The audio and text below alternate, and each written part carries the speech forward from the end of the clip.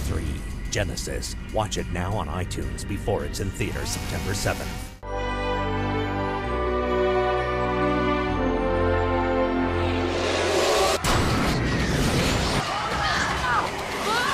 From the very beginning, I had this image of a bride with a chainsaw, which I thought it was awesome and it was sexy and brilliant. And once we had that image, once it was inside my head, I couldn't take it off. I had to shoot the film.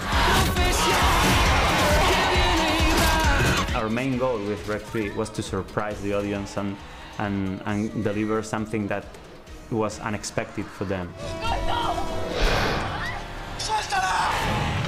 And that's why we decided to change the tone of the film and shifting it more into a horror, love, comedy with elements of dark humor, but a very romantic story.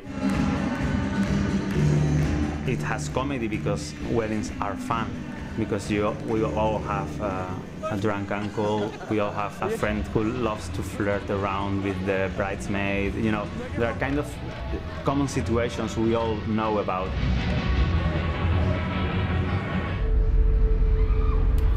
In Rec 3 we decided to break with the found footage, POV, handheld camera style. We wanted to take the franchise to a different level.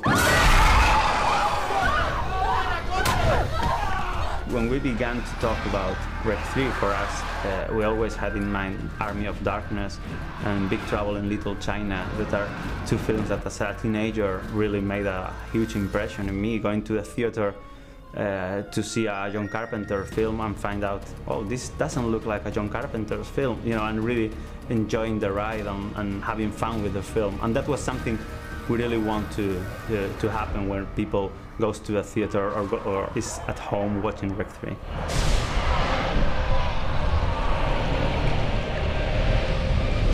I consider the audience as my boss.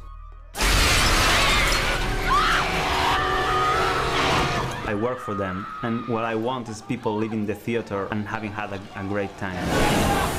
Rec 3, Genesis. Watch it now on iTunes before it's in theaters September 7th.